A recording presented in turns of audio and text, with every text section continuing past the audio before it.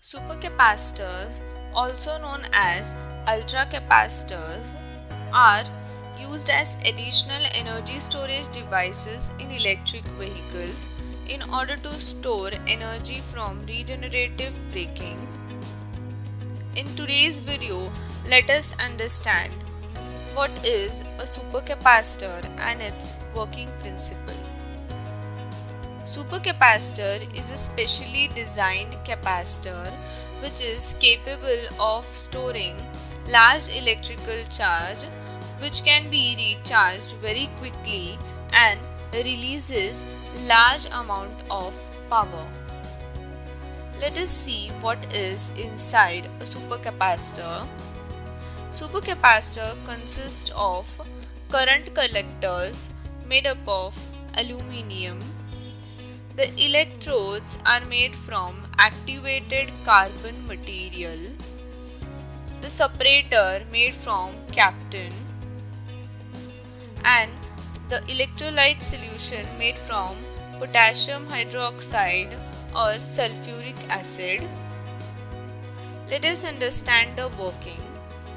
During charging of supercapacitor, as you can see, a charger is connected across the electrodes and current starts to flow inside the supercapacitor. There are positive and negative ions present inside the electrolyte distributed randomly across it. So when the charger starts to charge the positive electrode with a positive charge, it starts to attract the negative ions from the electrolyte, forming a layer across it. Similarly, the negative electrode is charged with a negative charge, and this starts to attract the positive ions from the electrolyte, forming another layer across it. The forces of attraction between the electrode and electrolyte is electrostatic forces.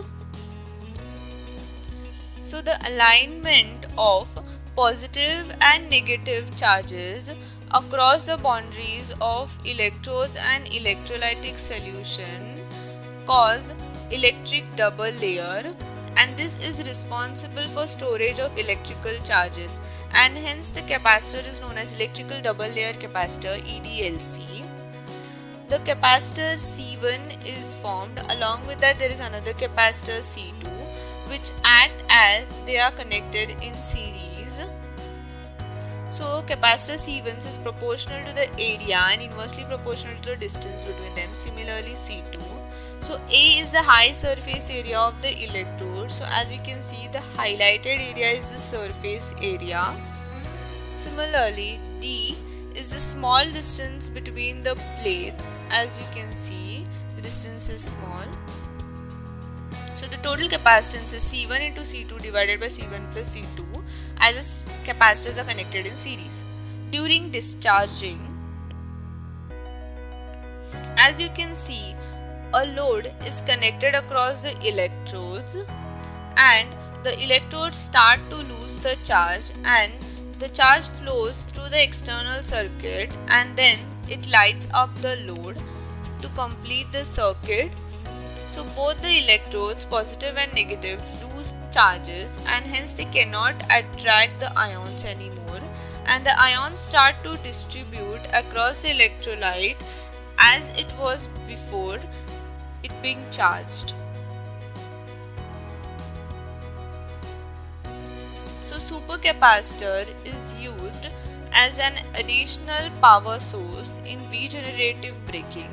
Also, it is used where lot of power is needed in less time, like in quick accelerations. Thank you for watching. If you like the video, do like, share and subscribe to Always. Also press bell icon to get notified.